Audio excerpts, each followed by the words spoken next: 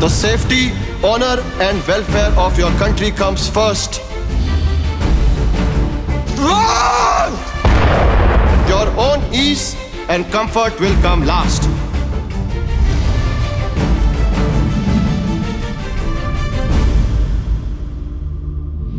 You are charged with Indian Army Act Section 41, waging war against the king.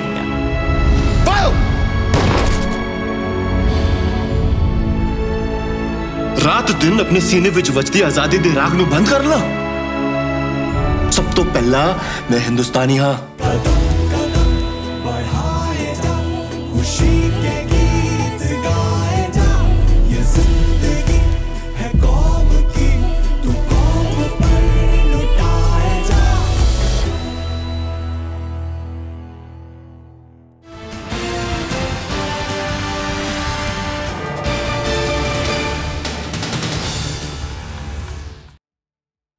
Welcome to this episode of Eureka, and we are going to have a very wonderful conversation with Dr. R K Kotnala. I'm sure you all would have heard about stories of how, some magician or somebody with magical power were able to light a lamp with just water and not oil. Maybe they are all just stories, but perhaps that can become a reality in a different sense. Just by using water at room temperature, can you produce electricity? Our guest today, Dr. R K Kotnala, has done that revolution and we are going to talk about it. Keep watching Eureka, but before we continue with our conversation, we'll have a small introduction about him.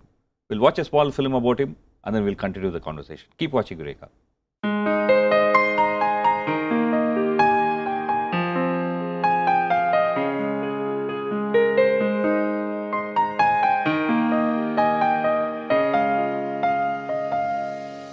The ever-increasing demand for energy has led many scientists to work on clean material technologies. And prominent among these scientists is Dr. R K Kotnala. Dr. Kotnala is heading the Environmental Sciences and Biomedical Metrology Division at National Physics Laboratory in New Delhi. With an experience of 33 years as scientist, Dr. Kotnala completed his doctorate in silicon solar cell from IIT Delhi. His experience in areas like spintronics, electric materials, spin Hall effect, humidity center, solar cell and hydroelectric cell stands him apart. Dr. Kotnala's professional career scaled a new high when he, along with his colleague Dr. Jyotisha, invented the hydroelectric cell in 2016. Hydroelectric cell is a green energy device which runs on water without using acid or alkali.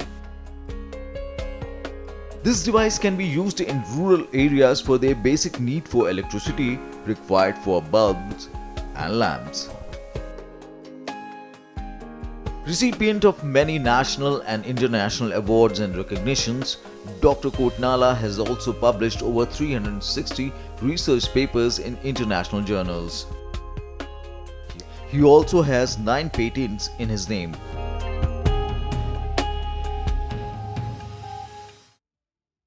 Thank you, sir. Thank you, sir, being with us. It's a very wonderful opportunity for us. You have done a very wonderful job. Lots of media, international, national, is talking about you and your wonderful research. You have named this as hydroelectric cell, right? Right. Can you tell us something about this cell? What does it do? Hydroelectric cell, a material which is magnesium ferrite, substituted by lithium.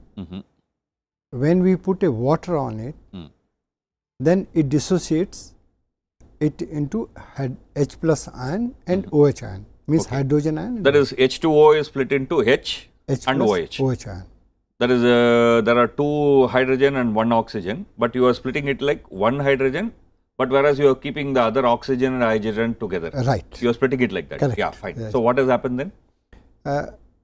But once we get these 2 ions, if we wish to have electricity out of it, then these ions have to be separated and collected. Okay.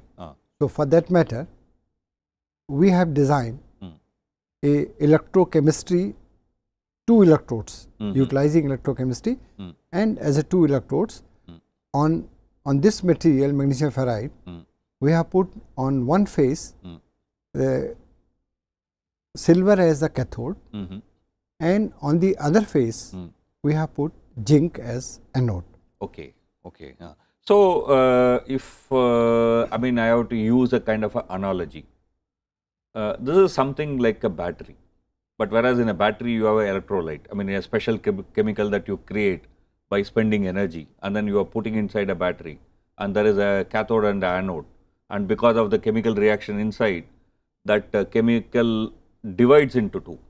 When they divide into 2, one is positively charged, the other is negatively charged, and because they are moving away, electricity is produced. It's very similar to that, if I am correct, right? You are very correct. It is similar to the cell, electrochemical cell.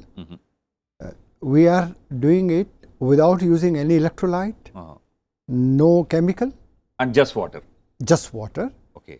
And that too material which have been used, not at all toxic. Because if you talk about lead, you talk about lithium, they have their own toxicity. Even ammonium chloride, which is used in dry cell. Okay. So later these are all toxic. But so which essentially means that this is much more versatile. You know, I mean, because if it is a battery, it need not be centrally produced in one place. I mean, it can be put inside your car, it can be put inside your scooter, it can be put in your device, let's say mobile. You know, it can work without necessarily centrally producing electricity. That's what is the very important aspect of this discovery. Am I correct? You are very correct. It is a portable. It's very light compared to the even ordinary battery. And also it has a lot of other advantages which are not existing in batteries. Okay. Now let me come to understand this slightly more. You know, okay, I have water which you want to split into hydrogen and OH ion. Right. Okay.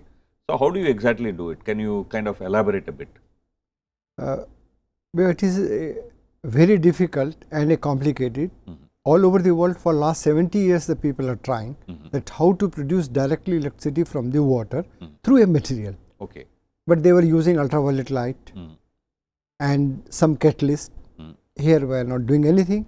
What we did, we developed a material, lithium substituted magnesium ferrite, and we changed all processing in different steps so that it gets us this ferrite oxygen deficient.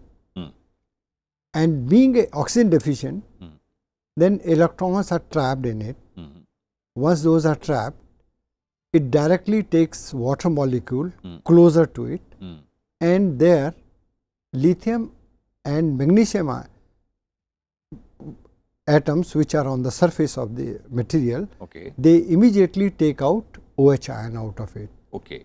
So once the OH ion is taken away, then H plus ion is available, and that H plus ion is getting trapped in nanopores which we have created by processing in material, and that H plus ion generates a very high electric field inside the pore, where other water molecules which are coming in contact, they are being directly dissociated into H plus ion and OH ion spontaneously. One thing that makes science different from magic is the principles are very solid.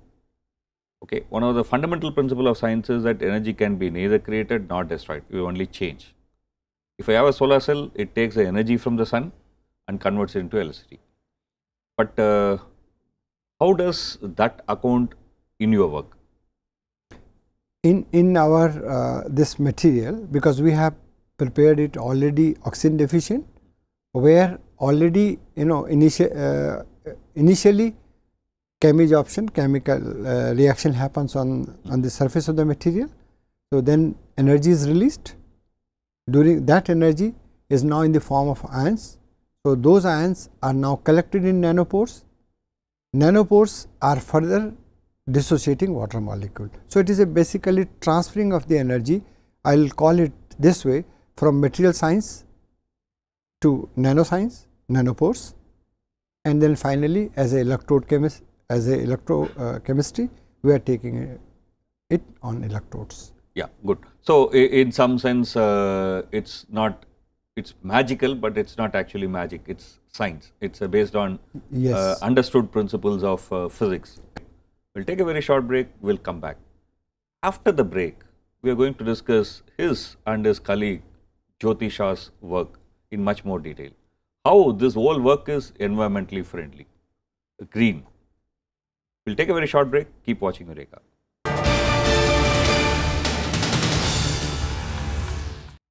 Welcome back to Eureka, and we are having a very interesting conversation with Dr. R K Kotnala, who is a chief scientist and also heads the environmental division of National Physical Laboratory, a constant unit of CSIR, and his discovery of generating electricity from just water has caught international attention. This work, you know, like the story goes that Rama was in Vanvas for about 14 years. You took about more than 14 years to complete this work, you and your colleague Jyoti Shah. Can you say a few words about your colleague Jyoti Shah before we further discuss about this discovery? Dr. Jyoti Shah started as a PhD program with me for developing this material, Okay.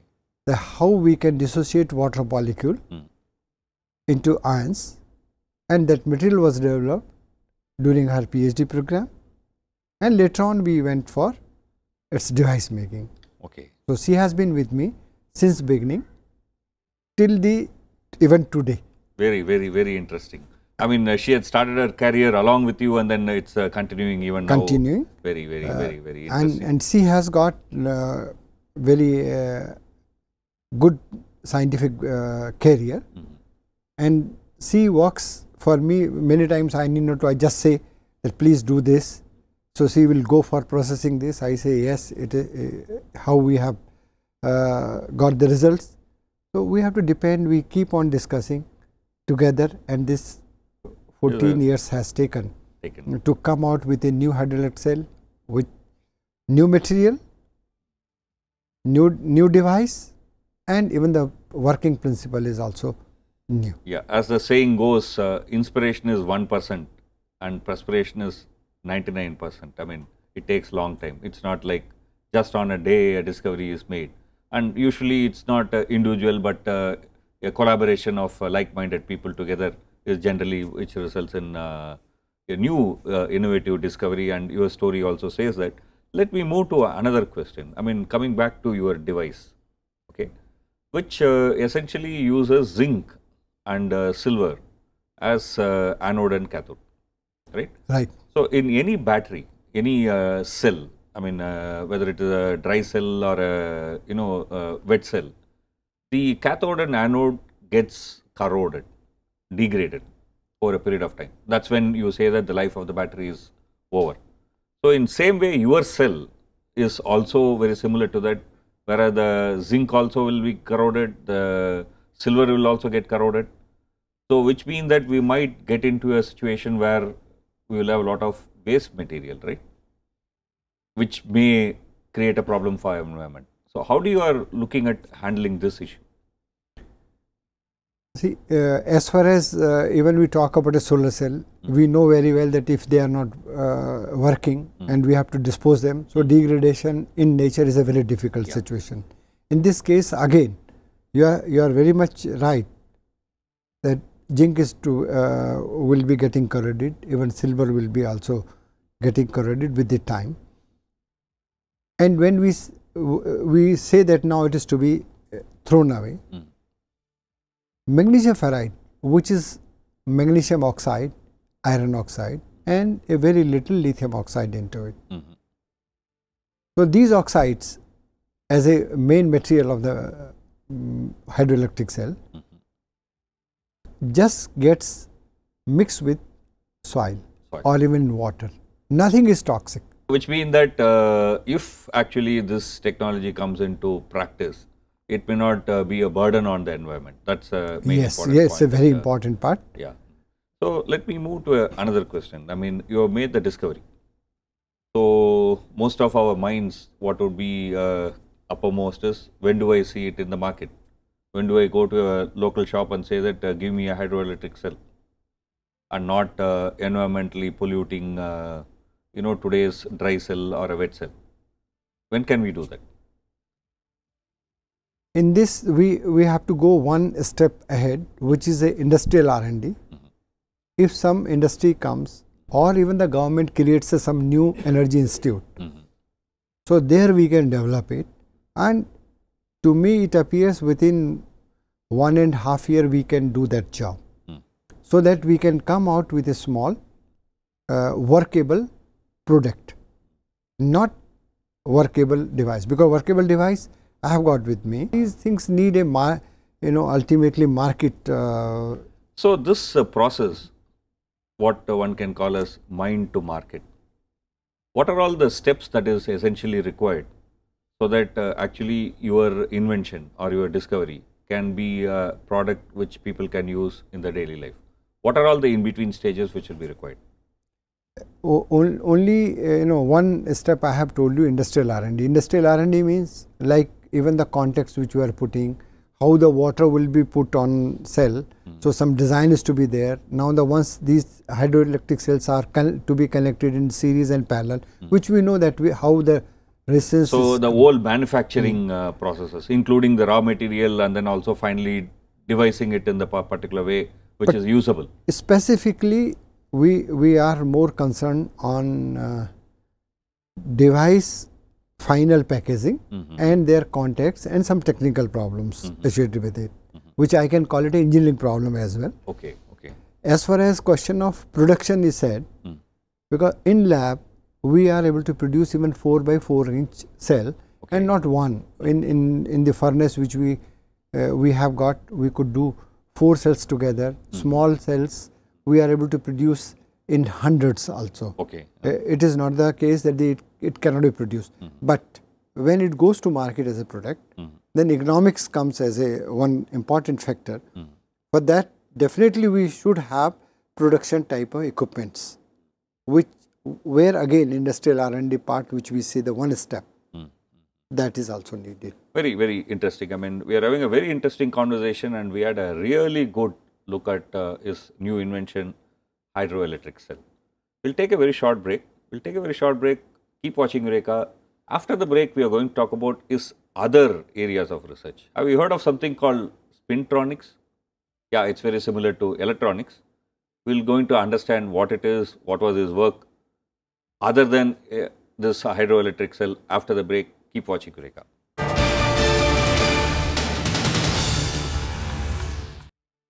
Welcome back to Eureka, and we are having a very interesting conversation with Dr. R K Kotnala, Chief Scientist and also heading the Environmental Division of National Physical Laboratory, a constant unit of CSIR.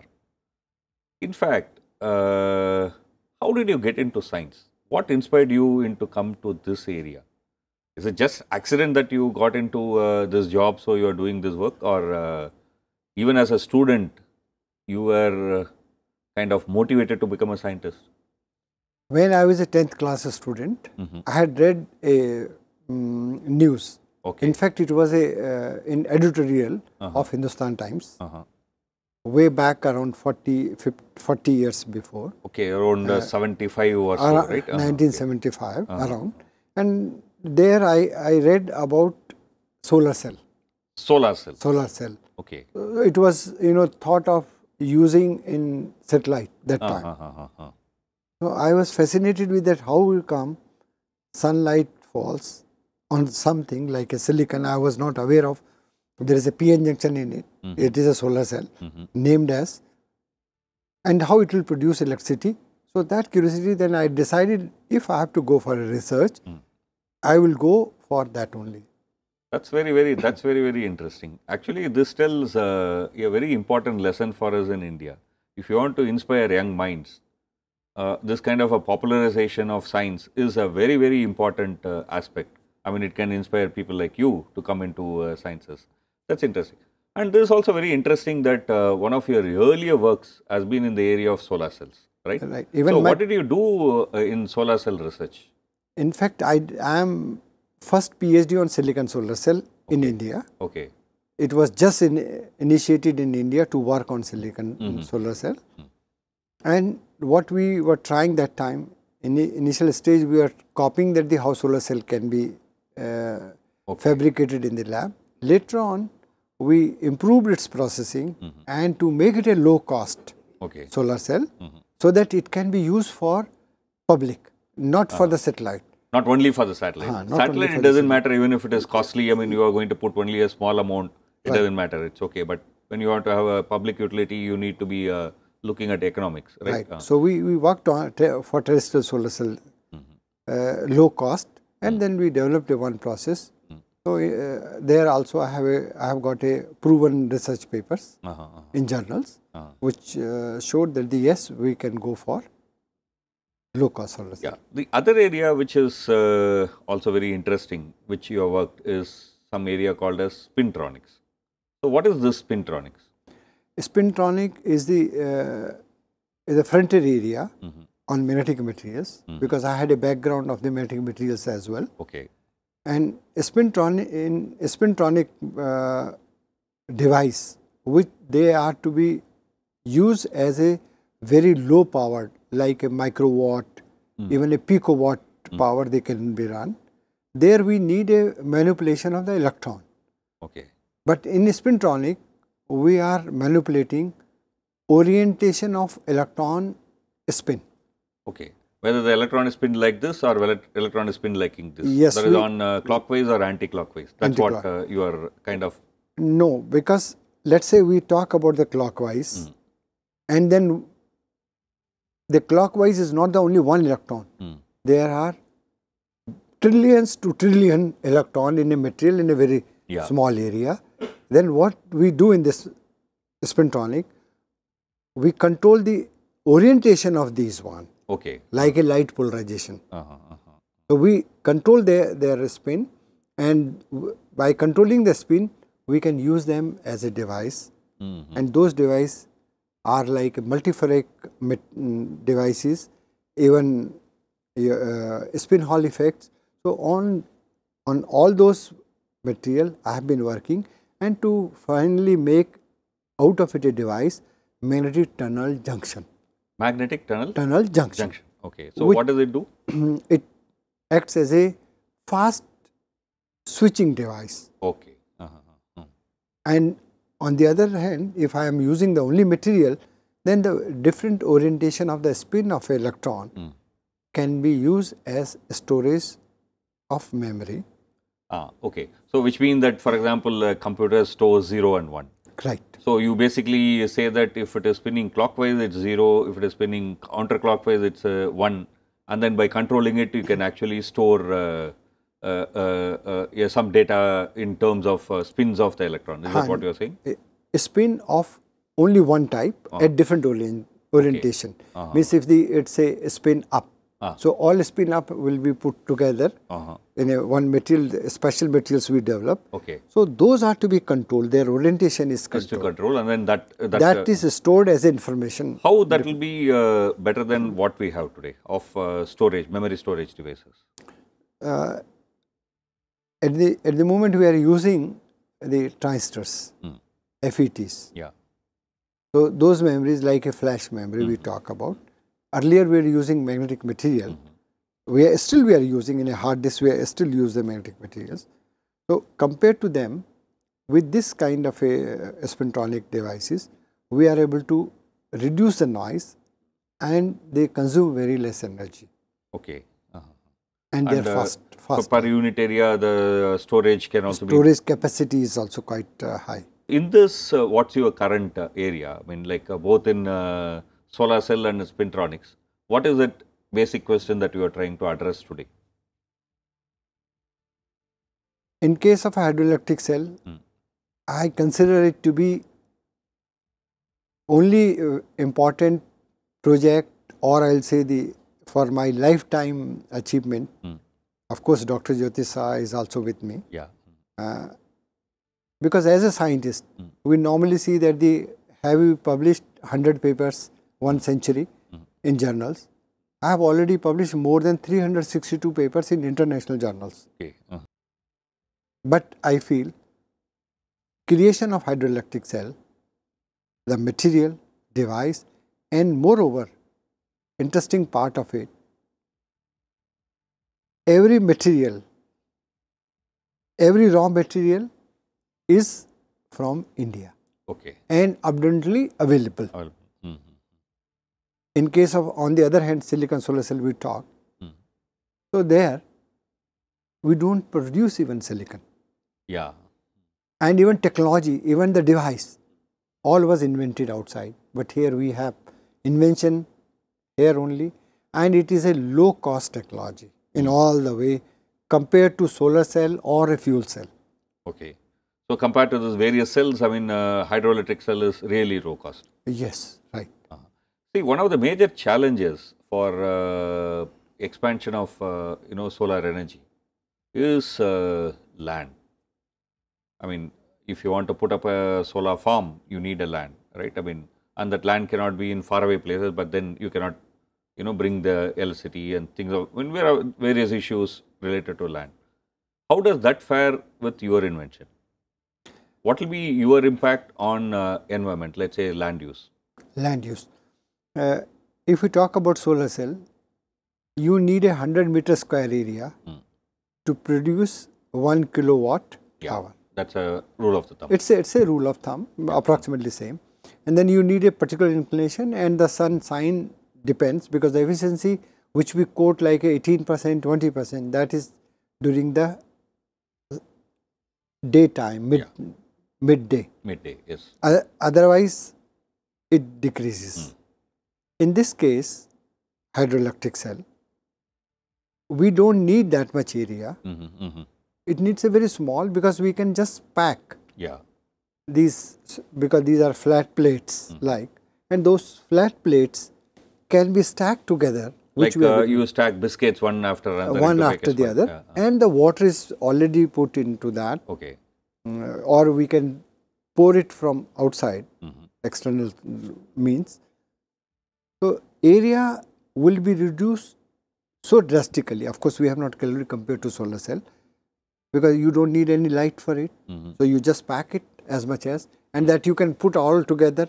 And on the one, let's say you have made a one battery out of the hydroelectric cells combination. One is there, then you can put another battery on top of it. So you can use three-dimensional. So we can. It's not just only the area, but three-dimensional space. We need not to spread it like this. Yeah. So that way it is very important. Very, very interesting. I mean, we could have had much more conversation. We could have discussed many things more, but then time is a constraint. We would end this conversation here, but it was a very, very wonderful experience of knowing that some really revolutionary research work has happened in our Indian lab, and we are able to project it to our audience through Rajya Sabha television. Keep watching Eureka. We'll come back with another episode next week with a conversation with another Indian scientist. Keep watching Eureka.